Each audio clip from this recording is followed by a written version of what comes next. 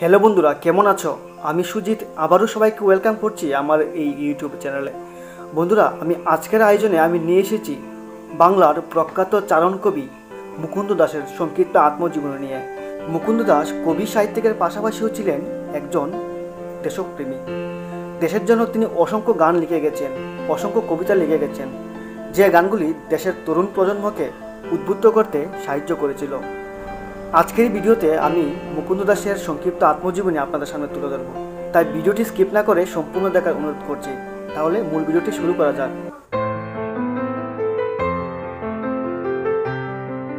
প্রখ্যাত চারণ কবি মুকুন্দ দাস জন্মগ্রহণ করেন বাংলাদেশের ঢাকা জেলার বানারী গ্রামে 1878 খ্রিস্টাব্দে। তার পিতার নাম হলো গুরুদয়াল দে আর মাতা হলেন শ্যাম সুন্দরী দেবী। চারণ কবি মুকুন্দ দাসের পিতৃদত্ত নাম ছিল যজ্ঞেশ্বর দাস। তার পিতা দরিদ্র গুরুদয়ালের ছিল একটি মুদির দোকান। পিতার মুদির দোকানদারির পাশাপাশি স্থানীয় কীর্তনিয়ার সম্প্রদায়ের সঙ্গে সর্বক্ষণ গান গেয়ে বেড়াতেন যজ্ঞেশ্বর। এসব কীর্তনিয়াদের কাছ থেকে তিনি অসংখ্য গান সংগ্রহ করেন। পরবর্তীকালে সেই সংগ্রহ করা থেকে প্রকাশ করেন কীর্তন সঙ্গীত সংকলন। 1902 খ্রিস্টাব্দে অবধূত হরবুলানন্দের কাছে বৈষ্ণব মন্ত্রের দীক্ষা গ্রহণ করেন যজ্ঞেশ্বর। তারপর থেকেই যজ্ঞেশ্বরের নতুন নাম হয় মুকুন্দ দাস। 19 বছর বয়সে মুকুন্দ দাস বরিশালের নায়েব নাজির বীরেশ্বর গুপ্তের কীর্তন দলে যোগ দেন।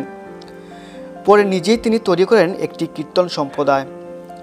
কীর্তনিয়া মুকুন্দ দাসকে স্বদেশী মন্ত্রের দীক্ষায় দীক্ষিত করেন বাংলার অন্যতম নেতা শ্রী অশ্বিনী কুমার দত্ত।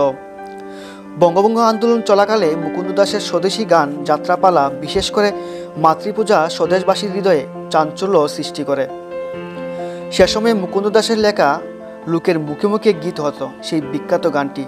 সেই গানটি ছিল দান গুলাবরা শ্বেত ইঁদুরের করল সারা। এই গানটির জন্য দুঃসাহসী চারণ কবিকে ইংরেজ সরকার 3 বছরের সশ্রম কারাদণ্ডে দণ্ডিত করে। সেই সঙ্গে জরিমানা করা হয় 300 টাকা। ব্রিটিশ সরকারের জরিমানা মেটাতে পৈতৃক শেষ সম্বল মুদিখানার দোকানটিকেও বেচে দিতে হয় মুকুন্দ দাসকে।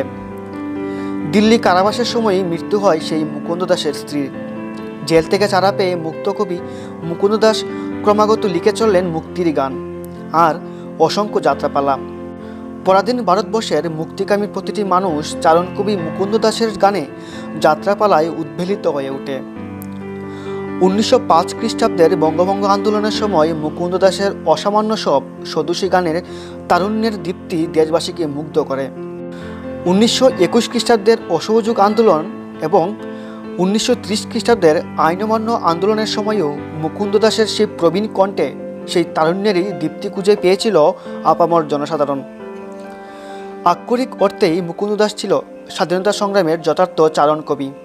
তার অনন্য উল্লেখযোগ্য রচনাবলীর মধ্যে আছে সাধন সঙ্গীত, পল্লীসেবা, ব্রহ্মচারিণী, পথ, সাথী, কর্মক্ষেত্র, সমাজ প্রভৃতি।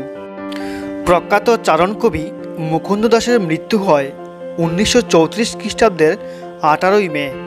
বন্ধুরা, এতটুকুই ছিল আমার আজকের আয়োজন।